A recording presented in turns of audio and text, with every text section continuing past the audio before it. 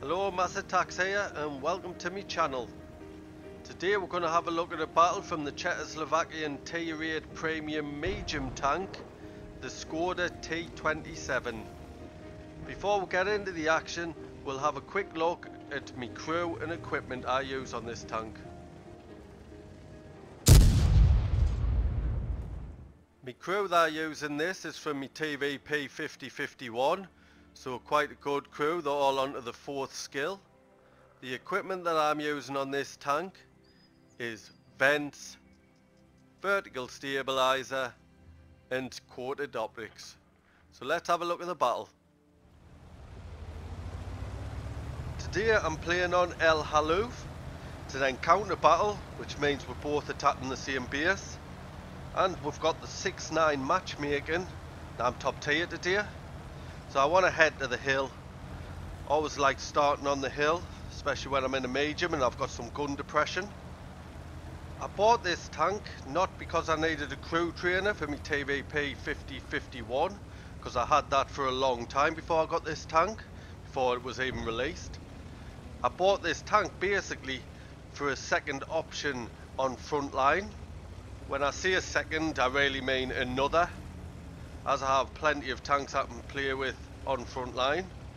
I do find sometimes the Lorraine's reload for the full magazine of around about 35 seconds is just too long for me.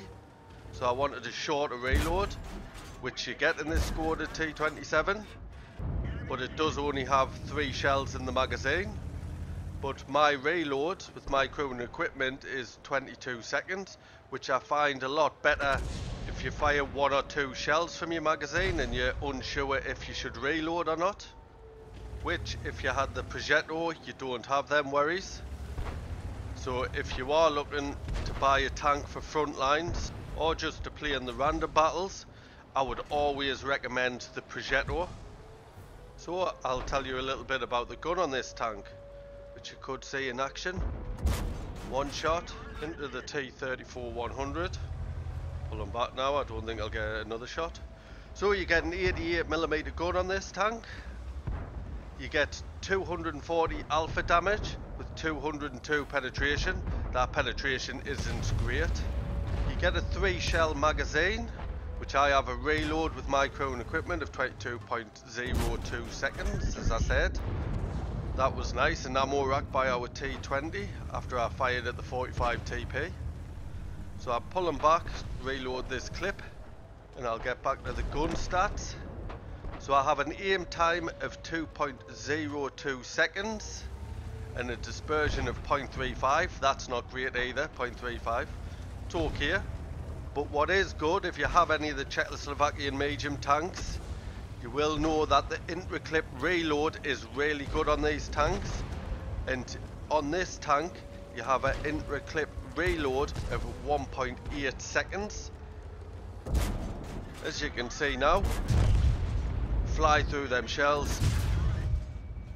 You can actually get them 3 shells out from firing the first one to the end in 3.59 seconds, which is amazing, and will cause on average 720 damage.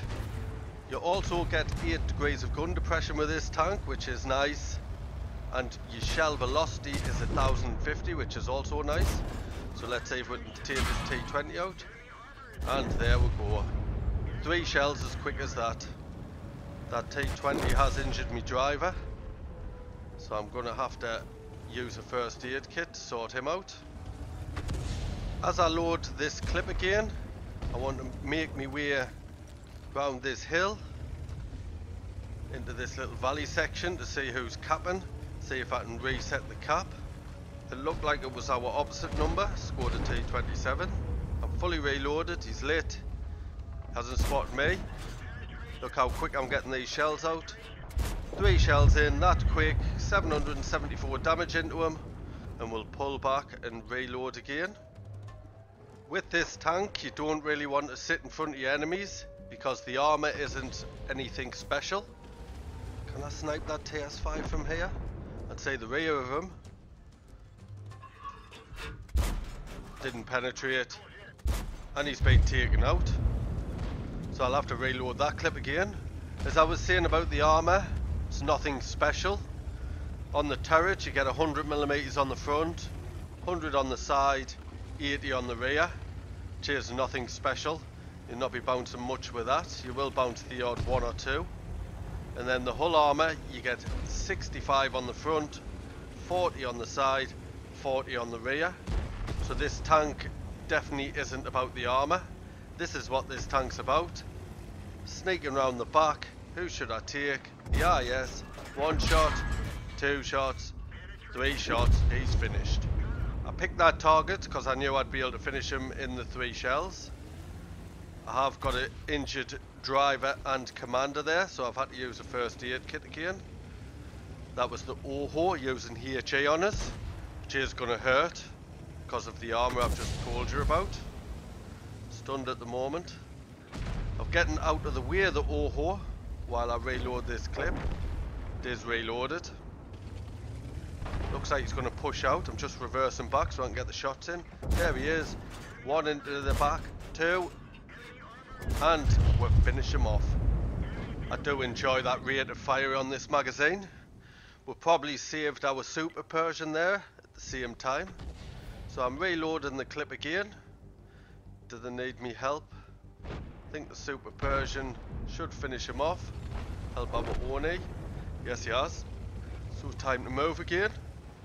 T27 he's fired. Don't know where that shells went. There's a second and third into him. So we've taken him out that quick. That's what this tank's all about. Getting into positions, just letting rip with that magazine, get back into cover. So I'm reloading again. Other stats I've got with this tank, I do have a decent view range, but I have got coated optics on this. I do have it up to 449, which is just over the 440, but that's without having recon as a crew skill. I'm just working on that, so it will improve. So I'm going to try and play this ridge. Thought I'd spot that Su-130 there. I'm going to pull back just in case he spotted me there. Doesn't look like he did, but that tank could take us out in just 1 shot. So I'm letting our Su-130 push forward. He can light him up for us, hopefully. He can also take a shot. I'm not sure whether it went up that way. I think we would have spotted if it did. I think it's most likely went towards the cap, since 2 of our teammates are capping at the moment. I'm right, he's making his way at the cap and he's been taken out, so my support wasn't needed there. I'm going to make my way up to where the artillery is. Oh, there's the Su-152. He can take us out in 1 shot. I want to get up here before our team caps. Challenger has come out the cap. See if I can get me top gun, me 6 kill. That Su-152 has gone out, so I don't want to drive in front of his gun. It's round here. Which way is he looking? He is looking towards me.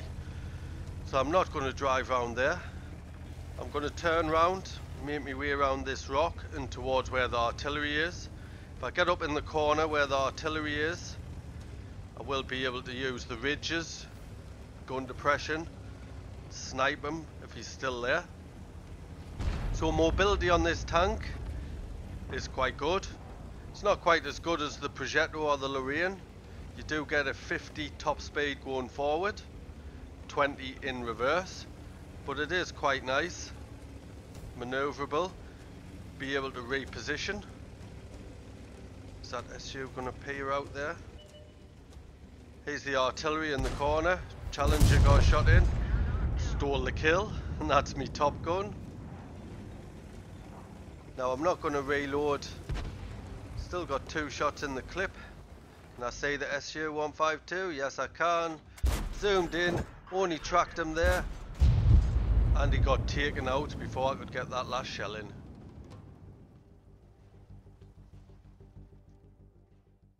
Let's have a quick look at the stats. Was a class 1 badge. We got the high caliber for our 4,178 damage and the top gun for our 6 kills. Top of the tree for XP with a base XP of 1,354, top for damage. We made 121,000 credits, but that's due to a personal reserve bonus. 5,234 XP, that's due to playing a premium vehicle, and a personal mission payout. I'd like to thank you for watching today's battle. I hope you enjoyed it. If you're new to my channel, please subscribe. It's a little icon in the bottom right hand corner. And if you have any feedback, please could you leave it via the thumbs buttons in the comment section below. Cheers.